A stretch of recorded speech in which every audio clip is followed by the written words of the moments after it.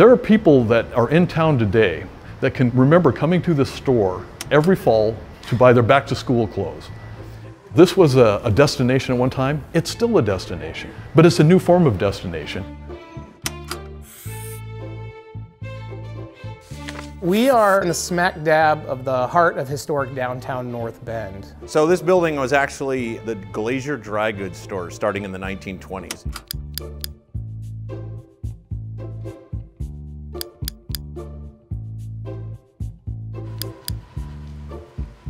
The four owners of Volition got a hold of me and said, hey, we've got a vision for this. We were able to move into this location, breathe new life into it, and create a new community hub in a different way.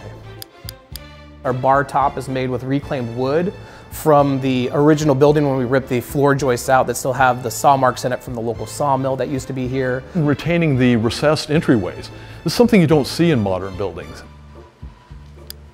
A Star Wars reference came up. I asked them, are you guys Star Wars fans? And they said, absolutely, we're Star Wars fans. And I told them I had a life-size Han Solo frozen in carbonite. How about we stick it in the brewery because my wife won't let me put it in the house? Of course, the response is absolutely. And lo and behold, we designed the area for it. Over here in what we kind of like to call the solo lounge.